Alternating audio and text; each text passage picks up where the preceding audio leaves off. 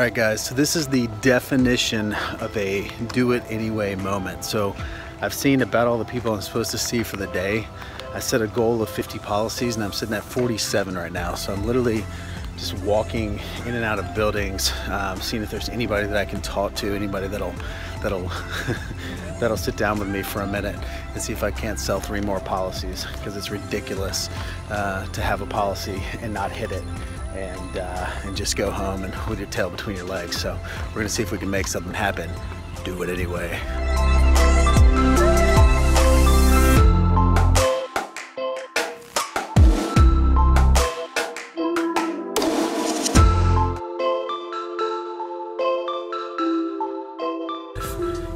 Carry that do it anyway mentality, it'll eliminate those opportunities for those excuses to subtly slip in, and it'll ultimately help you win the day. And then after doing anyway, do it anyway, do it anyway, do it anyway, over years of hard work, that's what ultimately made me successful. But the reality is, and I think Andy Frisella was the first person that I heard really talking about this a lot, and I've adopted it ever since, this whole idea of do it anyway, is the fact that nobody cares how you feel. Nobody cares how you feel. If you said you were gonna do something, you go do it. Period. End of story. Big announcement. When this clock strikes 12 here in 30 minutes, I will turn 33 because my birthday is tomorrow. And I plan on spending it doing exactly what I did today, which is work another 19 hours. Get another workout in tomorrow night after working 17 hours straight when I feel like my head's about to explode and I need to take a nap.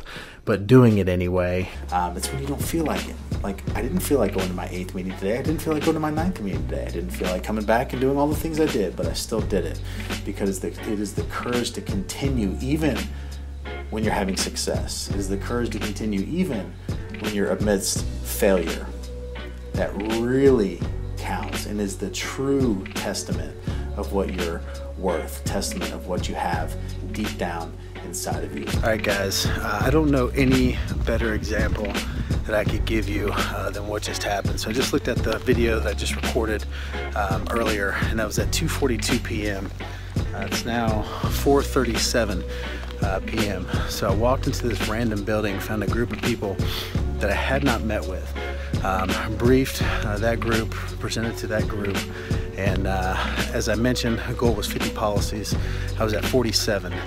I wrote 12 policies on, there were like 9 people there, wrote 12 life insurance policies to put me at 59. So we talk about do it anyway, but what does that really look like? Well, that's exactly what it looks like, because it's been so easy to go home, so easy to pack it in, say, well, I came close, you know, I'm shooting for 50, I got 47, that's close.